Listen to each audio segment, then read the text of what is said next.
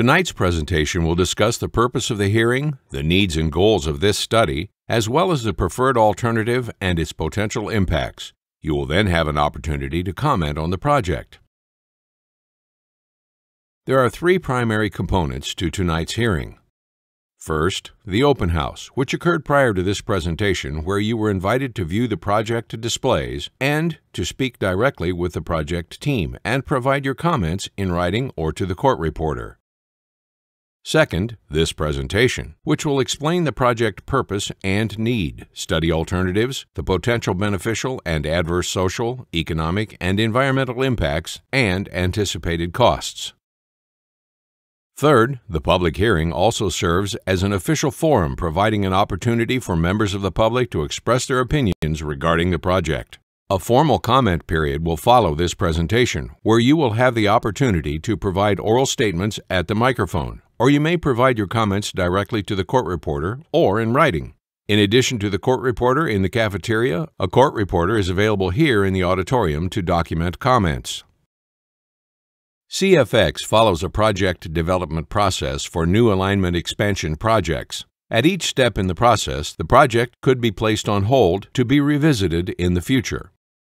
This exhibit, displayed at tonight's meeting, shows that we are currently in the Project Development and Environment, or PD&E, study phase.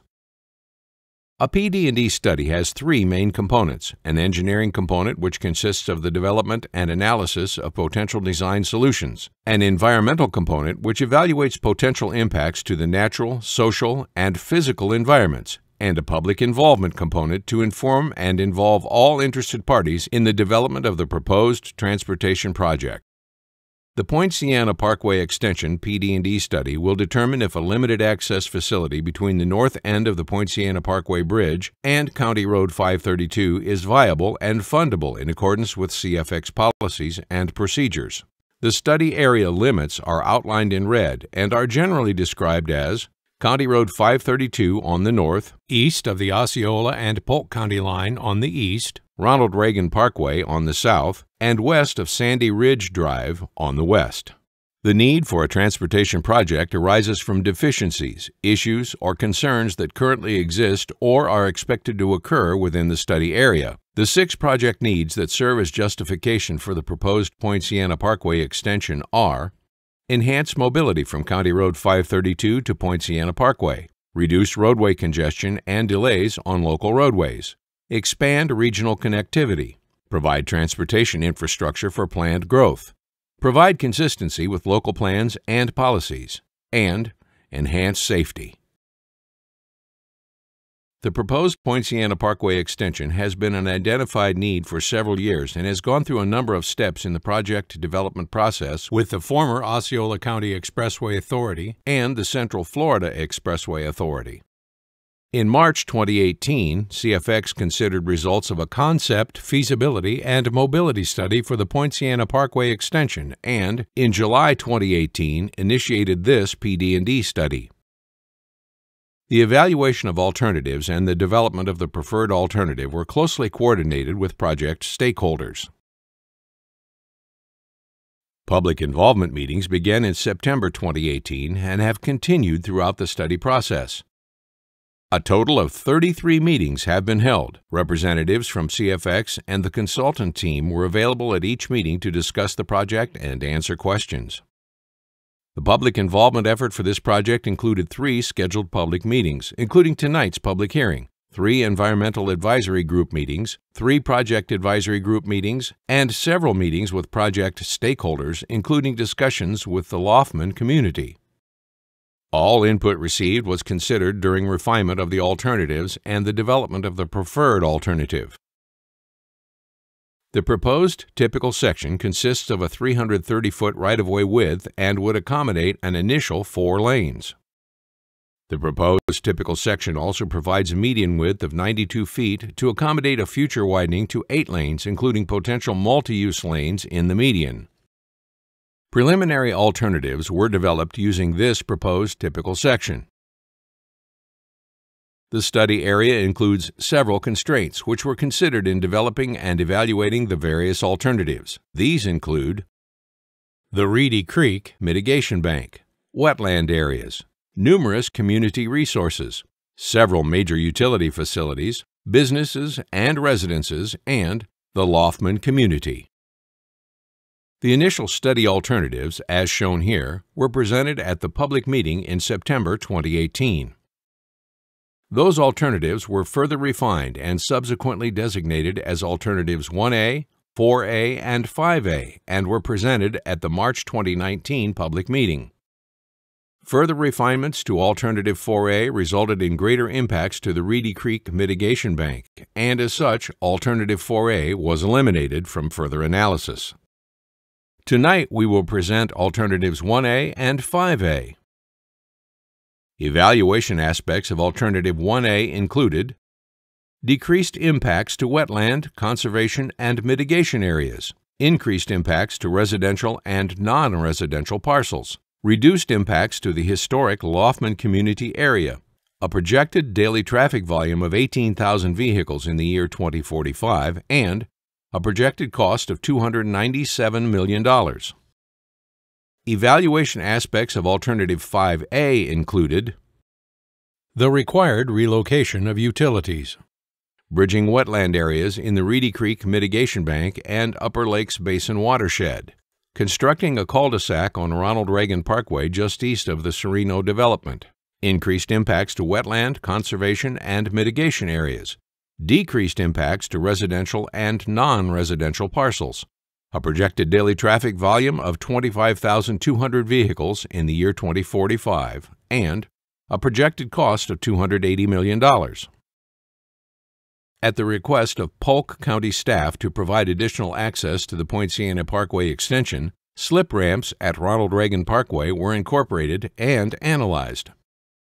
This graphic illustrates Alternative 5A with slip ramps to Ronald Reagan Parkway. Evaluation aspects of this alternative included the incorporation of slip ramps increased impacts to the Reedy Creek Mitigation Bank, increased impacts to residential and non-residential parcels, decreased projected daily traffic volume to 15,200 vehicles in the year 2045, and increased the project cost to $315 million. The alternatives evaluation compares the performance of each viable alternative and quantifies the potential impacts to the natural, social, cultural, and physical environment. The evaluation analysis and potential impacts of each of the alternatives studied is summarized in an alternatives evaluation matrix, which is on display at tonight's meeting. After evaluating the alternatives, the study team identified Alternative 5A without slip ramps to Ronald Reagan Parkway as the preferred alternative. This alternative has the lowest social impacts and lower natural resource impacts than would occur if the slip ramps to Ronald Reagan Parkway were incorporated. This alternative also has the lowest total cost and the highest traffic volume, which aids the financial feasibility of the project as a CFX tolled expressway.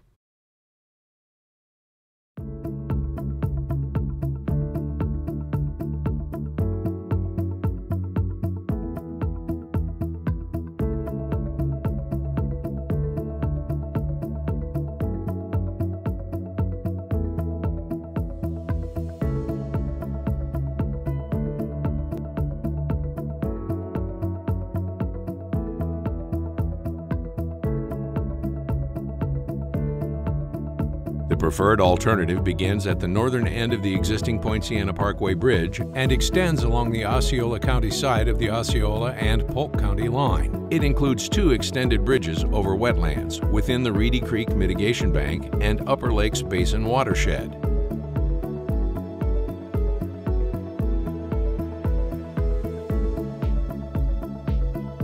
An interchange will be provided at US 1792 to provide local access. A single-point interchange design has been utilized to minimize right-of-way impacts and reduce traffic signal wait times. US 1792 will be widened to 4 lanes in the vicinity of the interchange to provide for more efficient movement of local traffic.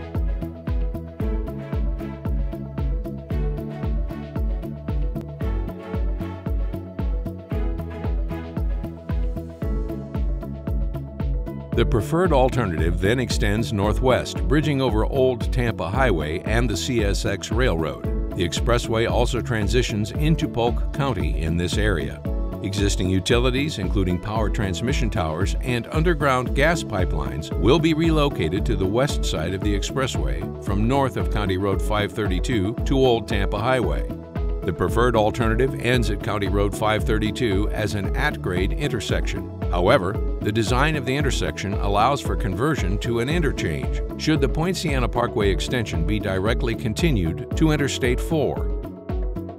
As part of this CFX project, County Road 532 will be widened to 4 lanes in the vicinity of the intersection, as well as a distance of 1 mile to the west. Osceola County will continue the widening of County Road 532 to Lake Wilson Road on the west. These combined improvements will provide 4 lanes of travel from the Poinciana Parkway extension intersection with County Road 532 to Interstate 4. Following identification of the preferred alternative, the study team conducted more detailed analysis to refine potential impacts. Within the study area, 8 historic resources and 11 archaeological sites were identified, but all were determined ineligible for listing on the National Register of Historic Places, except potentially the old Kissimmee Road, Old Tampa Highway. The project includes bridging this resource, and no adverse impacts are anticipated. No impacts to any historic resource or archaeological site are anticipated under the preferred alternative. The project will not impact any parks or recreation areas.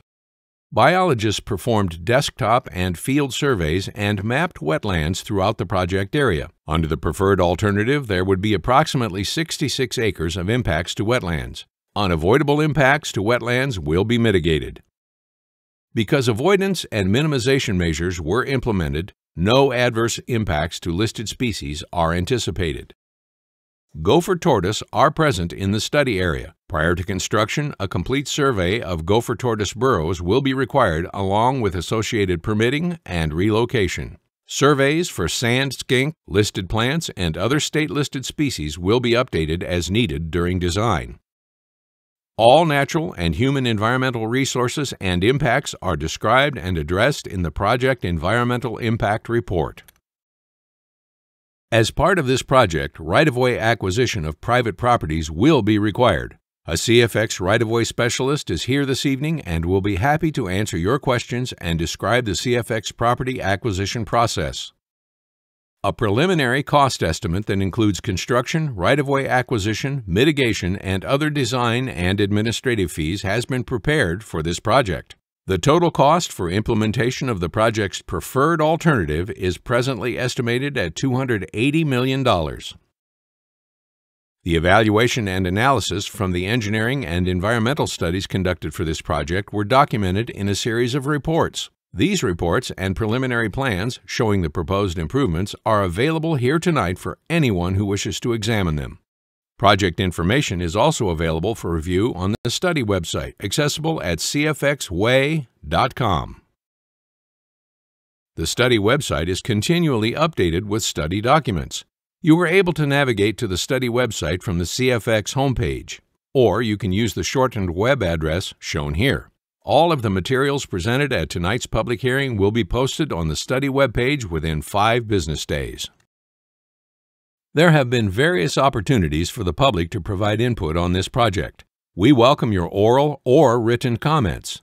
At the conclusion of this presentation, staff here this evening will distribute speaker cards to those in the audience who have not received one and would like to make a statement. A court reporter will record your statement, and a verbatim transcript will be made of all oral proceedings at this hearing. If you do not wish to speak at the microphone, you may present your comments in writing or directly to the court reporter at the comment table in the cafeteria.